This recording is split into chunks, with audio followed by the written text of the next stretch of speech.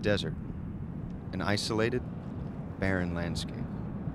Born from its stark facade is a place where people have gone since ancient times to seek clarity and remove themselves from the hustle and bustle of society. It is in the solemnity that only the desert can provide that one is able to ask life's toughest questions. Like, why do we race?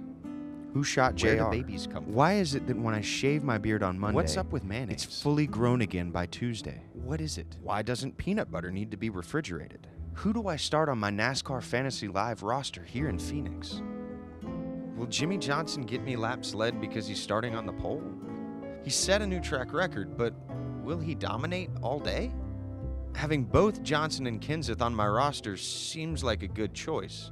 I mean, Kenseth starts 14th and looked to be fighting some loose conditions during practice, but it's Matt Kenseth. Kevin Harvick has won here 3 times in the Cup Series and was fast throughout all practices.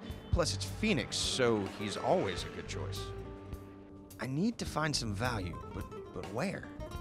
Jamie McMurray isn't cheap at $23.25, and he qualified 36th. But the thing is, he and his crew made some adjustments and seemed pretty happy after practice, so he could end up with some nice place differential points. I keep coming back to Timmy Hill, but why?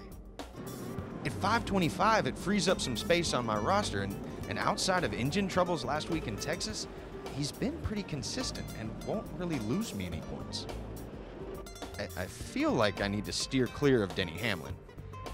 He's starting second, but was 26th fastest in final practice. The bottom line is, what have you done for me lately, Denny? Don't tinker with the roster. Trust your gut. But will it work? The only certainty I know is that I can log on to NASCAR.com/fantasy and follow my roster live during the AdvoCare 500. But am I right?